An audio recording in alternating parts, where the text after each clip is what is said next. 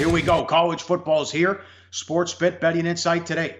Tomorrow night, 5 o'clock Pacific on ESPN. Purdue against Northwestern. Northwestern opened 2. Then Purdue got up to 2.5 and now down to 1.5.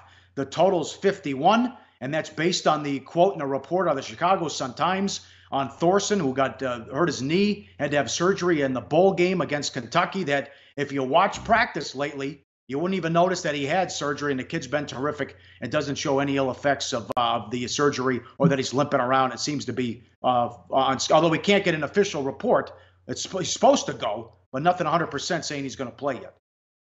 Exactly, and that's what the betting markets have reacted to. This line actually was sitting at 3.5 for a good portion of the summer, and it looked high. Yeah. It smelled high. And, of course, now we've seen that line crash. What's causing the wise guy money on Northwestern? One guy. You know, we're talking Clayton Thorson's not a second-tier talent. He's a guy who started 39 games at the college level already. He's going to go, I don't know if he's going to go day 1 in the NFL draft next year. He'll go day 2 if he doesn't go day 1. And when you talk about that report from the Chicago Tribune, quote, 7.5 months after getting his right knee reconstructed, the quarterback looked sharp. The injury prompted him to re-examine his mechanics, and some now believe he has more zip on the ball. Thorson got heavy reps with the ones at practice, and observers expect him to suit up for the season opener at Purdue. And, of course, it's not just Thorson. He's got his top 2 wideouts from last year, back, Flynn Nagel and Ben Skoranek. And, of course, it's an offense that, yeah, they lost Justin Jackson, who was a monster running back, but the sophomore Jeremy Larkin will be just fine filling in his shoes. And, of course, defensively, Northwestern, I mean, the defensive line is the strength of that team.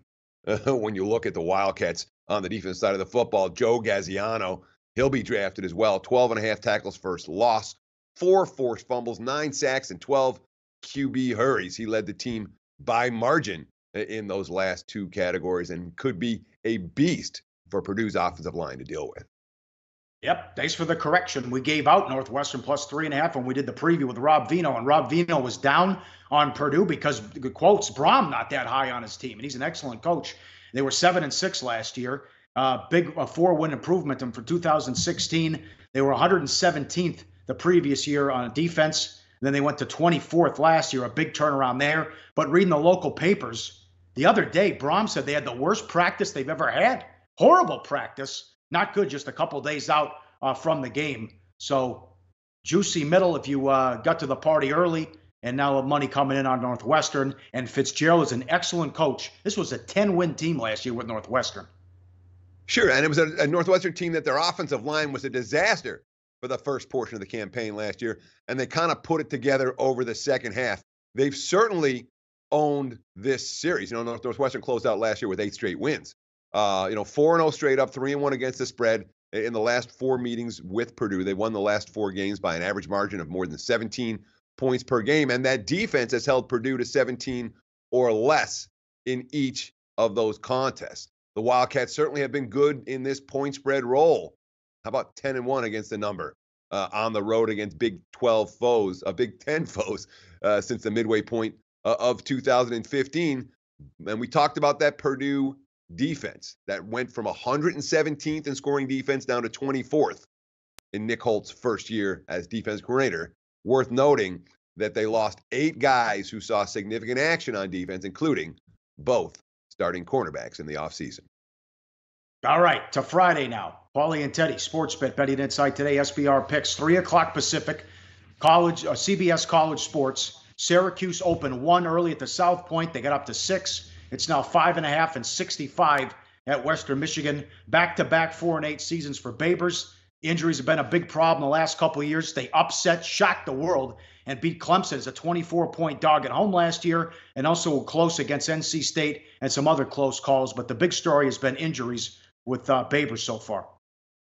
Yeah, I mean, this team's been riddled with injuries in each of Babers' first 2 years on the job, and that's a big part of the reason why they went 4-8 and 4-8. Last year, they were 4-3 and then lost their last 5 after quarterback Dungy got hurt. When you look at Babers' quote, you know, he speaks volumes about what he's expecting. Quote, "This is the first time I've ever had a year 3 anywhere. So this is new ground for me as well. But I think just having a better understanding of what's going on in the conference, having a better understanding of the 107 guys in the room, knowing what their hot buttons are, knowing how to push them, knowing which ones to push and which ones not to push, and just having a lot more camaraderie with the family. I think that everybody's headed in the right direction. I think there's more of our type of guys in the room than before, and I think it's going to pay off for us in the long run. You know, I mean, there's certainly some positive signs for Syracuse. They've shown, as you mentioned, they beat Clemson last year. They took NC State and Miami and Florida State all to the wire. They lost all three. They lost to Middle Tennessee. They had a bunch of losses that they probably shouldn't have had. But Syracuse, one thing that Syracuse is going to do, we know they're going to do. They're going to push the pace. Babers wants to run pace, and that may be a big problem considering Western Michigan's defensive losses.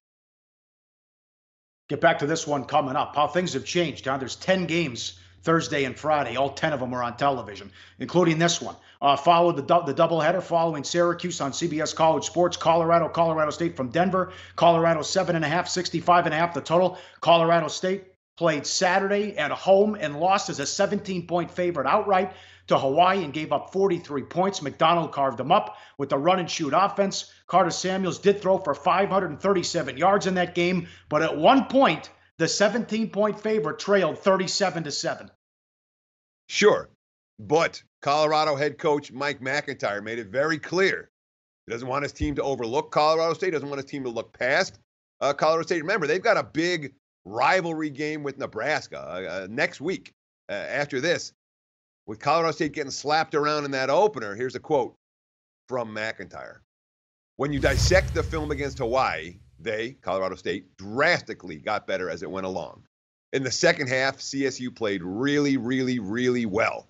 They are dynamic on offense. They have guys that can run everywhere. The quarterback can throw the deep ball really, really well.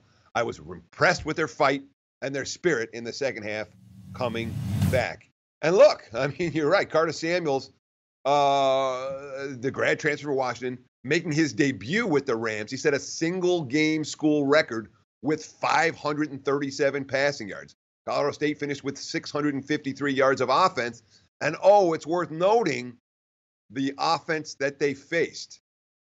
The defense got torched. That offense they faced, they didn't have any film on them. It was something brand new that Rolovich had put in for Colorado. It's not like this defense is going to go in and face something that they haven't seen on film before, like what happened last week.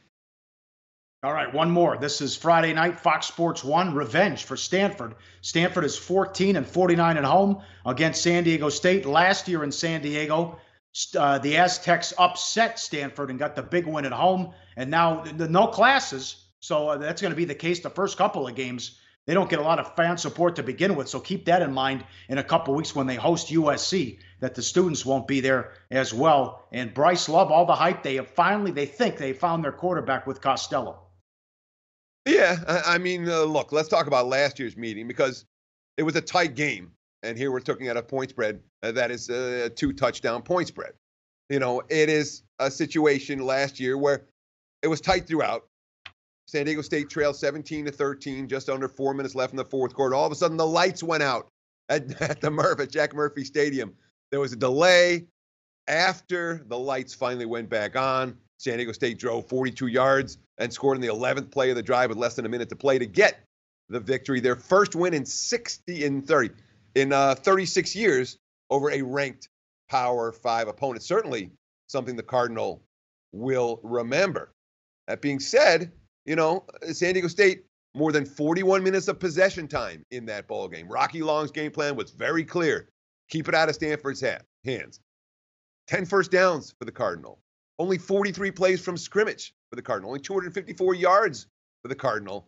Of course, Bryce Love was a factor in that because he had 2 long TD runs, but the rest of the offense didn't do a whole lot. And Costello, who has been inconsistent, I'll just put it that way.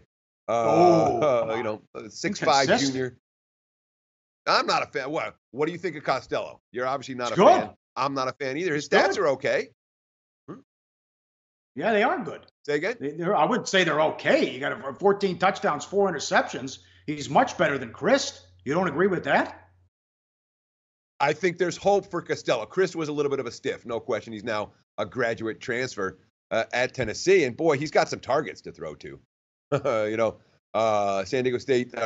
Stanford besides Bryce Love, has NFL caliber wide receiver talent, NFL caliber tight end talent. That may be a little bit of a problem for San Diego State, but I worry about the defensive front for the Cardinals. There's been, for the Cardinal, I should say, there's been a significant amount of offseason talent drain, and the front four for David Shaw could be a problem in early season play for Stanford. If you you're throwing money away if you bet on Love to win the Heisman. McCaffrey had better numbers than Reggie Bush, and I think he had better numbers, challenged Barry Sanders' numbers a couple of years ago. He still didn't get the Heisman. People don't stay up and watch college football on the West Coast. It's a disgrace. If McCaffrey didn't get it, they won't give it to Love. And he had 2,100 yards and 19 touchdowns last year. Had a $184 in the game against the Aztecs, a 53 and a 51-yard touchdown run as well. So you're seeing him in some places the favorite, other places, top 3 odds with Tua to win the Heisman. I think you're throwing your money away if you bet Love to win the Heisman in that one, although he's a hell of a back and can do it all in that one. Like the show? Help us keep the lights on. Please make sure to comment, share, and subscribe to all the Sportsbook Review videos. Thanks so much. Best of luck. Enjoy the games.